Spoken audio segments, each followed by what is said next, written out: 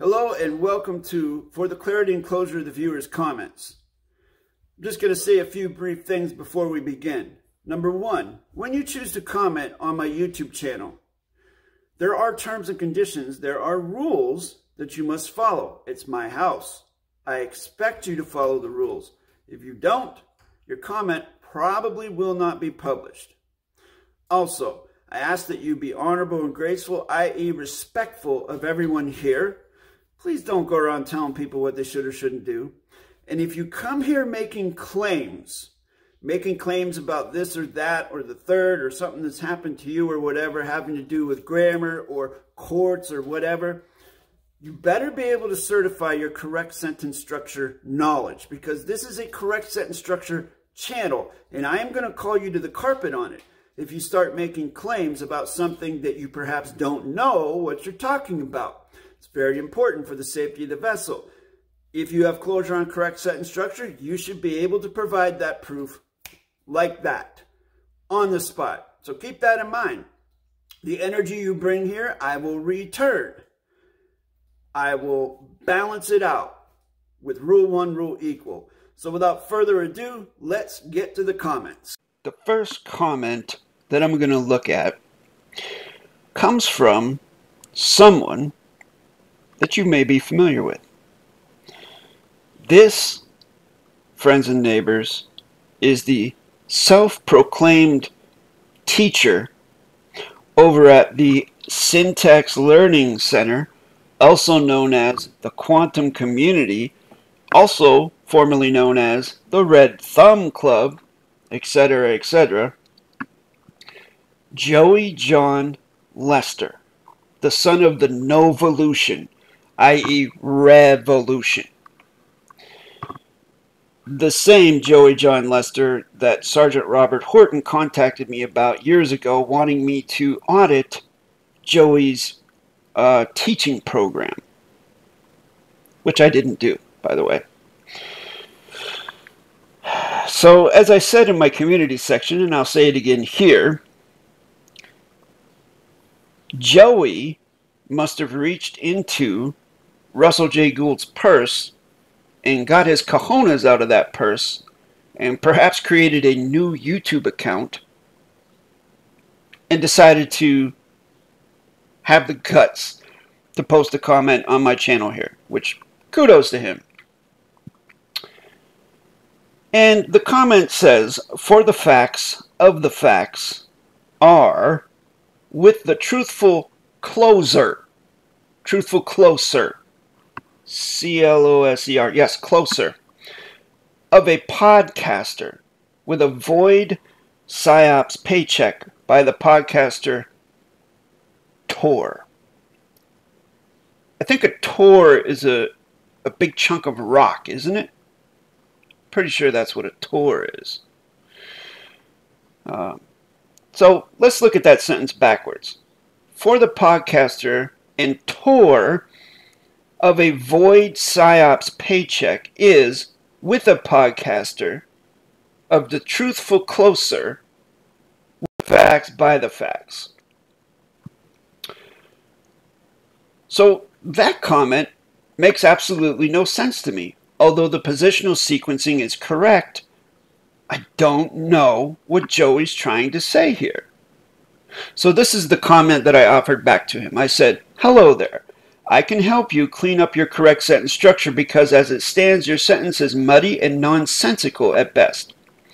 The positional sequencing is correct, but the rest of it borders on gibberish.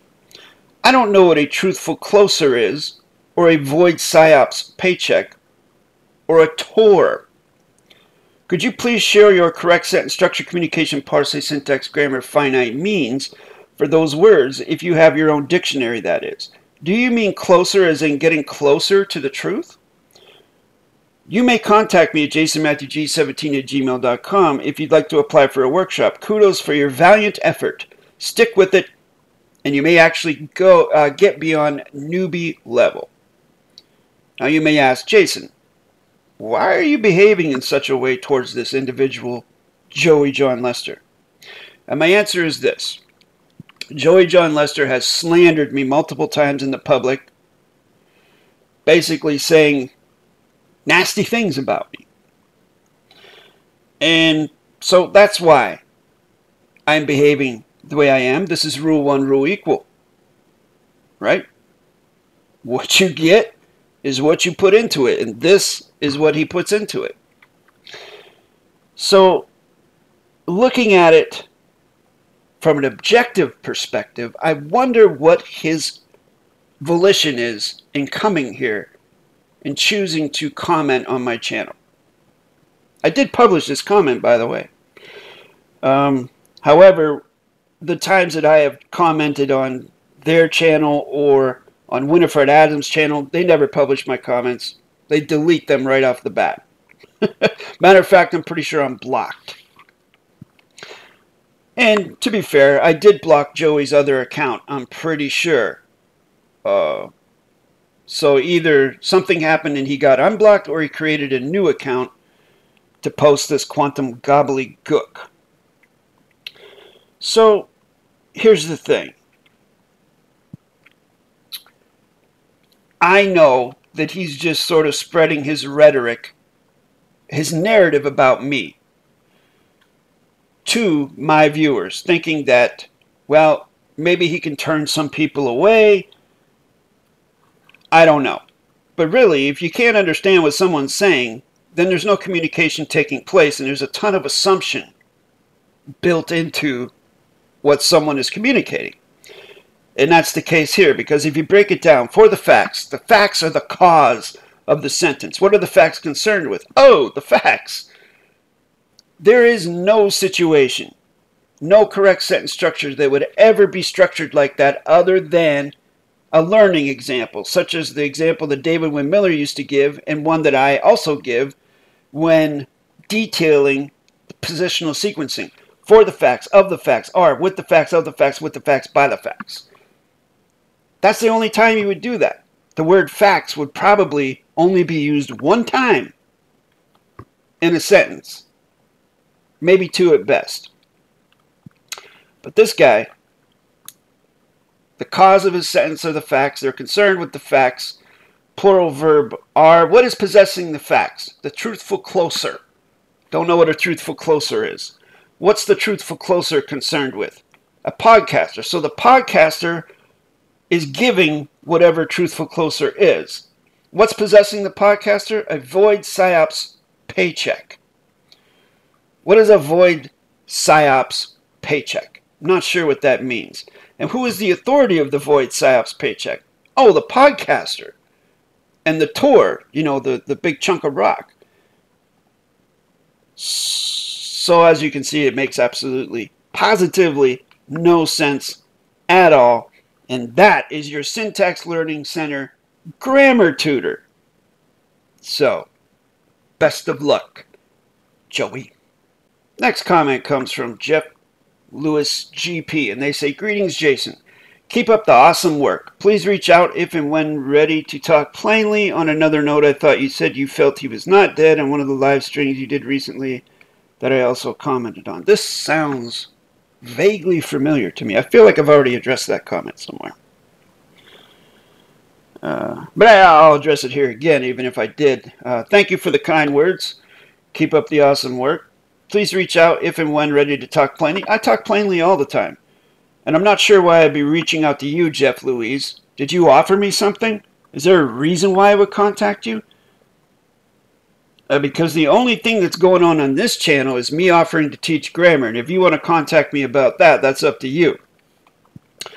But I see no reason why I would ever reach out to you. Usually that's the way contract works. Someone has something. Someone else wants that something. So then the someone who wants something would then contact the person who has it. And as of it stands, you really have nothing that I can see that I would want. And I'm not being like, I'm not picking on you or anything, man. I'm saying that's the way contract works. I don't see, logically it doesn't make sense why I'd reach out to you.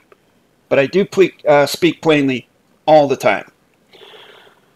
I thought you said you felt he was not dead. Oh yeah, then I asked him for a timestamp in a video, and then he said, of course, well, I don't have time to look for that or whatever. And so it was never resolved. He never responded back. But I never said that.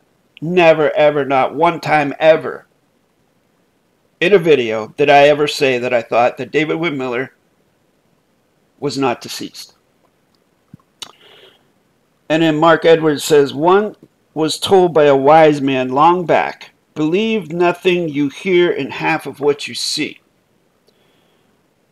And I guess my Juliana to that is, what one was told that, and who is the wise man, and what constitutes a wise man? Belief is no contract. If you parse it, it means no love. So how I participate with facts, they're things that I can certify. I highly recommend everyone out there watching this, make a list. Make a list that you can tick off with boxes of what makes a fact for you, and then apply it across the board to everything that you encounter, everything that you sense, you hear, smell, taste, feel, all those things, all your senses. And if it ticks all those boxes, then it's a fact. If you're missing a couple boxes, then it's not. It's a belief. It's an opinion. It's an assumption. It's a presumption. That's why sometimes I go so hard on people that participate with belief systems such as religion and aliens and things like that, and ghosts or demons or what have you, supernatural type things. I'm not saying they don't exist. I'm saying for me, they're not facts because I can't certify them. It's that simple. Next comment comes from J.W. Mills 3. And they say, how do I set up a private postmaster address for myself? And I responded back to them, and I said, before I answer your question, please syntax the following sentence. How do I set up a private postmaster address for myself? Of course, they didn't respond back. This is part of my vetting process, folks. I invite people to come up to the carpet. And if they're not willing to come up, then how are they ever going to develop the capacity to do so using correct sentence structure? It's hard enough as it is. So you got to be able to step up onto the carpet and hold a position.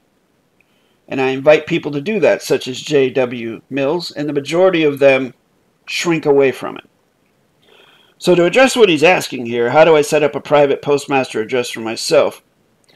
There really is no such thing as a private address, is there? Using fiction terms like private, even though PRI is no contract, means the same thing as PRE. There is no such thing as a private address. Because if you had a private address, you wouldn't be able to get any mail to that address. Because if you put the mail out there on a mailbox, the public can see it. Someone delivering the mail can see it. A letter carrier can see it. So it's not private. There is no such thing as a private postmaster address, which address again is no contract. It would be location. There is no such thing as a private location unless, in the postal system. Not to my knowledge anyways. It can be private to the extent that it's not published on it. Well, actually, no, it's really not. Your name and address, you can keep it private to a degree. And you can hope that people will honor that privacy, even though it's on the internet, connected to your name, so on and so forth. You would hope that people respect that confidentiality, even though it is in the public, so to speak. It's sort of a gray line there. But there is no such thing as private in the context that this individual is talking about. Not really. But that doesn't give anyone the authority to come to someone's home domicile without being invited. As it says in my domicile contract that I wrote a few years ago when the whole medical goofiness started happening, the price for coming on to this property uninvited could be your life. Next comment comes from Mac1 Juno, and they say, yes, thank you, David. Much of this life has been spent seeking knowledge as to what is this game of life really about. Decades on mind and spirit till I certified for myself by experience and knowing. Now I study the seemingly puny by comparison. Now I study the seemingly puny by comparison, yet of comparable importance in the now space for this vessel's safety. Correct sentence structure, communication, parsing, syntax, grammar. Oh, I think they're saying that they feel like the grammar technology, correct sentence structure is puny. That's interesting. May the source be with you, David. Is that a Star Wars pun? In your new life adventure by the grace of your own creative volition. All right. I'm just going to honor that comment as is. Thank you very much for the kind words. And, hey, I echo the sentiment. Let it go out there to David, wherever he is. Next comment comes from Dylan's Voice. And this continues the saga of the sun as a fact. And he says, thanks again. I'll have another think about the sentence. And yep, I think your 1200 for the time is probably simplest. And I wasn't trying to convolute, just don't want to make a claim based on beliefs. I understand that and cognize that, Dylan's Voice. I appreciate that, that your volition was not to convolute. Sometimes we, as men and women and thinkers, do convolute things unnecessarily, think them too much about things. Now, that sounds kind of, that sounds like a dichotomy, because how can you think about something too much? But the thing is a lot of times we, and especially logical-minded people such as myself, overthink things when the simplest solution is right in front of us. I do that too sometimes. I used to do it a lot, actually. But now I've trained myself to look for the simplest solution. If I can certify something and somebody else agrees with me, maybe 3 people agree with me, maybe 4 people, then I know I'm not, you know, now I know there's an answer there. There's a conclusion to something. It's not up to, I mean, it's not my volition to make life any more difficult than it already is. Just trying to keep the claim to what I actually know, which is merely the sensation of heat on my skin. Cheers, man. Yes. And as I stated in the video, not this video, but the video that you originally started commenting on, where I used the sun as an example, and the heat of the sun, and how it can be certified, that is what I myself know. You may know different. Next comment comes from Daryl Bennett, longtime viewer and member. While sailing from English-babble to correct sentence structure, communication, parsing, syntax, grammar, is there a level playing field? I did answer this comment, and what I said was, it's up to you, Daryl, as a claimant, as a live life claimant, as authority of your vessel, to provide that geometric level playing field wherever it is. It's up to you to do that as the authority. It's not up to anyone else. Now, whether anyone wants to participate with you on that geometric level playing field, that's up to them. But you can level the field wherever you are, whether you're in fiction or in fact. Okay? As long as you and the other contract party understand each other. There's no questions. Everybody's up front. Then you can make contract, and it's a geometric level field. The only time it's not is when someone's trying to screw you over. But again, it's up to you to be able to determine that. It's up to your knowledge level. And if you have the knowledge to use correct sentence structure, that's a very strict geometric level playing field, for sure. Not very many people want to step up there. And then he says, congratulations on the 1K. Oh, he's talking about TikTok. Thank you very much.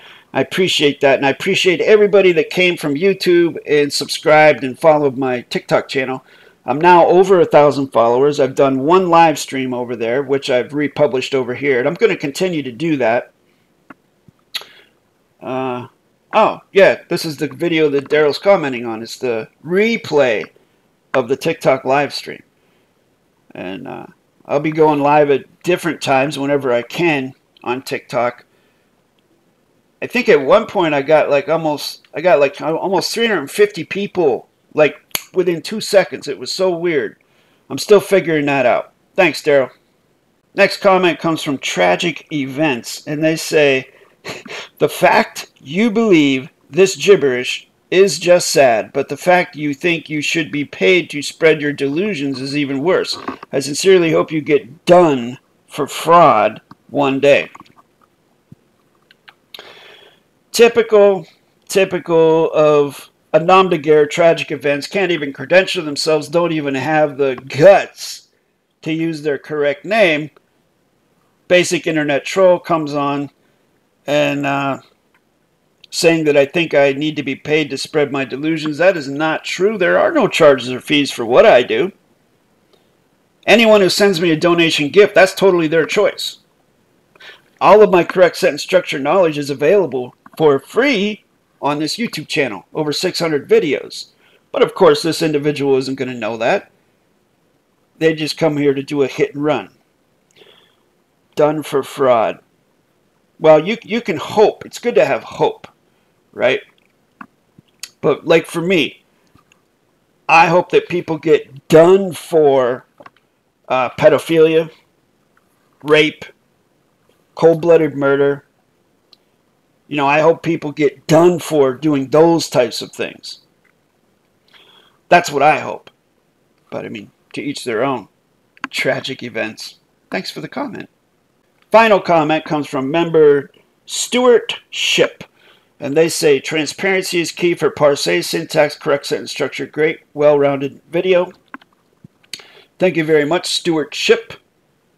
If you're interested in learning this grammar, you can contact, well, actually, I'll leave that to the end video piece. I'm not going to go through that whole rigmarole here. But I do encourage, especially the members who support me, which thank you very much from the bottom of my heart for you donating to this channel and helping to keep it afloat. Your donations do not go unnoticed. It goes right back into this stuff. Helps keep food on the table and a roof over the head. But again, there's no charges or fees, and it's not necessary to get this knowledge. You know, there is no charge necessary to get this knowledge. It's all on this YouTube channel. But there is a what you put in is what you get out type of situation going on here. That's why I suggest people apply for the workshops, because they'll get the most out of those, actually. But I do encourage the members and everyone else on here, try using your correct name on this YouTube, on the internet. Try it once. It's a great exercise in humility and transparency. Because this individual is talking about transparency is key for PARSE. Maybe their name is Stuart.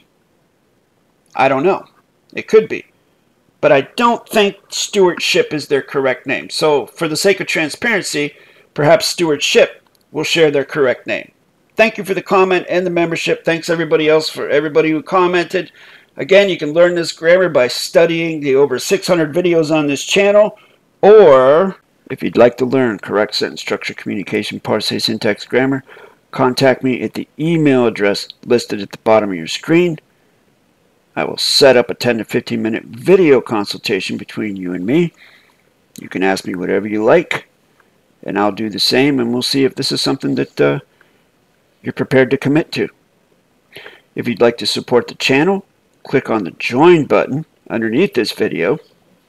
There are 2 tiers of membership.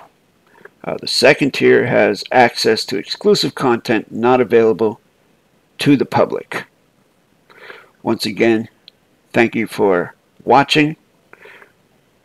Hit the subscribe button, hit the like button, turn the notification bell to all so that you don't miss any of my premieres, because I do post on a very consistent basis. There are over 500 correct sentence structure videos for you to study on this channel. My gift to you, my fellow mankind. Thank you again, and I'll see you in the next one.